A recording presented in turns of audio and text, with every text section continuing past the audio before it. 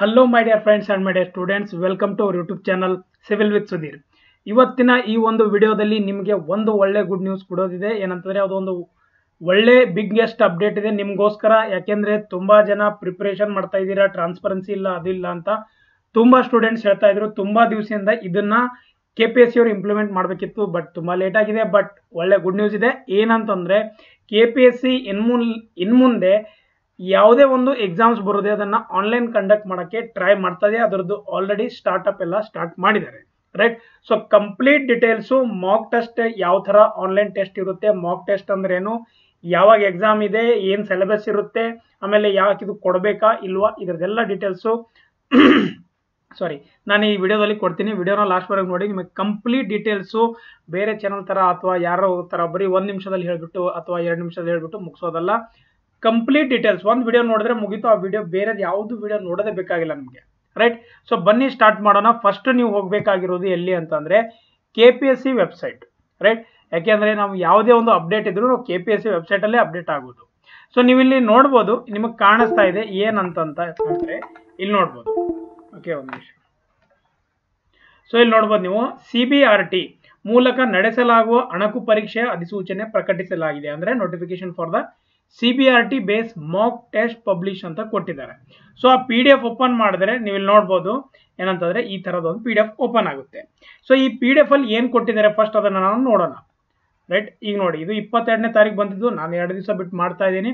So ಅದಕ್ಕೆ ಎಲ್ಲರಿಗೂ ಕ್ಷಮೆ ಕೇಳ್ತೀನಿ, ಯಾಕೆಂದ್ರೆ I was busy in some work. Okay, so ಈಗ ಇದರಲ್ಲಿ ಏನಂತಂದ್ರೆ CBRT ಅಂದ್ರೇನು ಫಸ್ಟ್ ತಿಳ್ಕೊಳ್ಳಿ. Computer base recruitment test.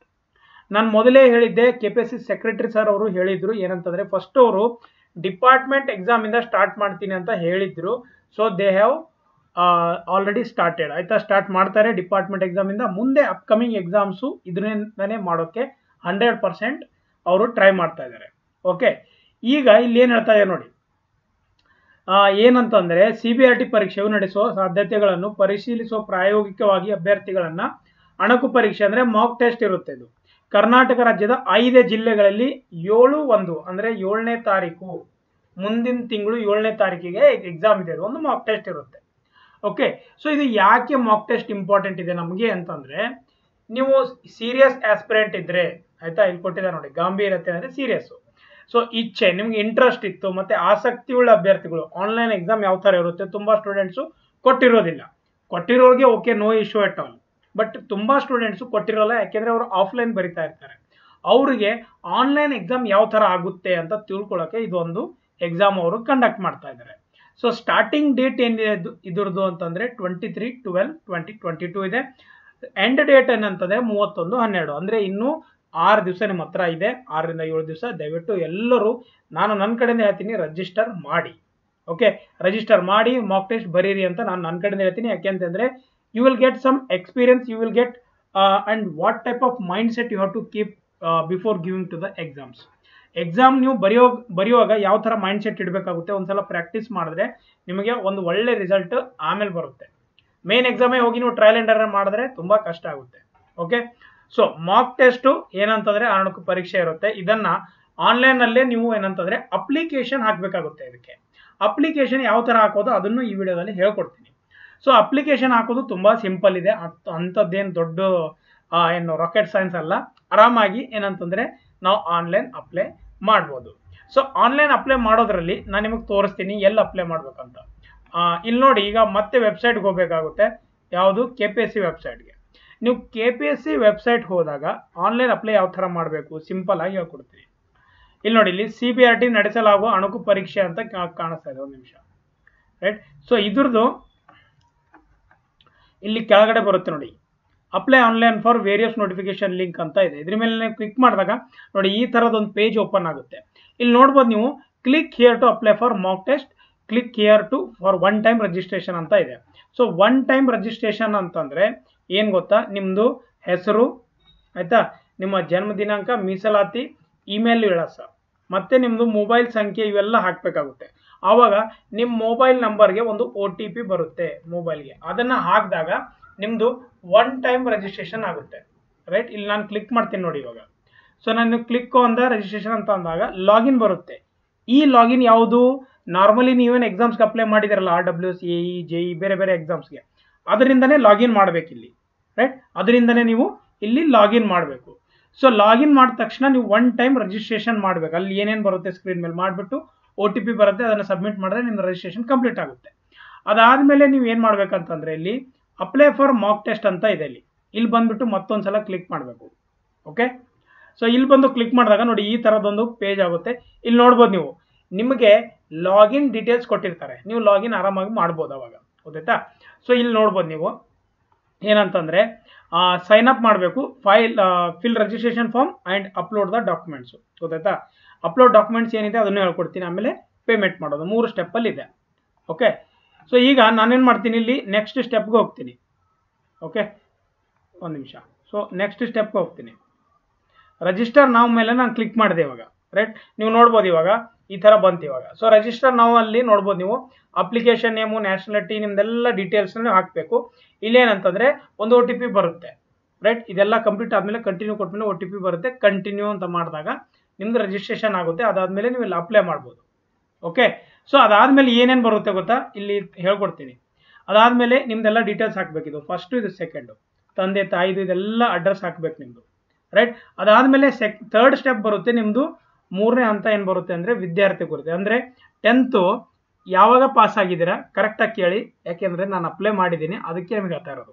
10th ಎಷ್ಟು ಮಾರ್ಕ್ಸ್ ಇತ್ತು ಅದನ್ನು ಹಾಕಿ, ಪರ್ಸೆಂಟೇಜ್ ಎಷ್ಟು ಅದು ಹಾಕ್ಬೇಕು ಅಷ್ಟೇ.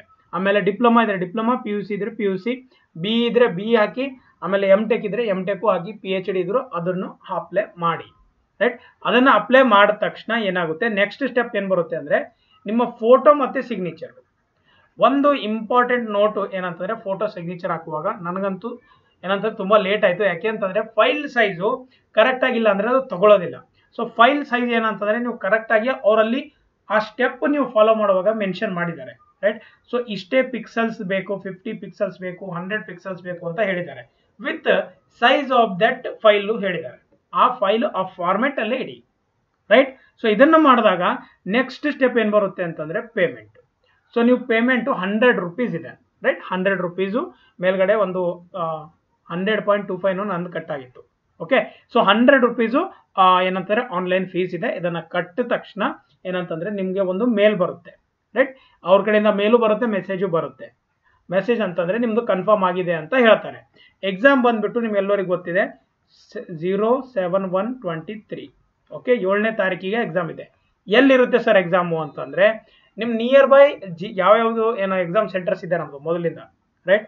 ಲೈಕ್ ಬೆಂಗಳೂರು, ಮೈಸೂರು, ದಾವಣಗೆರೆ ಆಯಿತಾ, ಧಾರವಾಡ, ಗುಲ್ಬರ್ಗ, ಏನೇನು ನಮ್ದು ಎಕ್ಸಾಮ್ ಸೆಂಟರ್ ಇದೆ, ರಾಯಚೂರು, ಇದರಲ್ಲೆಲ್ಲ ಕಡೆ ನಡೆಯುತ್ತೆ. ಬಟ್ ಎಕ್ಸಾಮು ನಿಮಗೆ ಸೆಲೆಕ್ಟ್ ಮಾಡೋಕ್ಕೂ ಸಿಗುತ್ತೆ ಏನು ಎಕ್ಸಾಮ್ ಸೆಂಟರ್ ಇದಕ್ಕೆ ಅಷ್ಟೇ, ಮಾಕ್ ಟೆಸ್ಟ್ಗೆ. ಓಕೆ, ಸೊ ಅದನ್ನು ನೋಡಿ ನೀವು ಮಾಡ್ಬೋದು.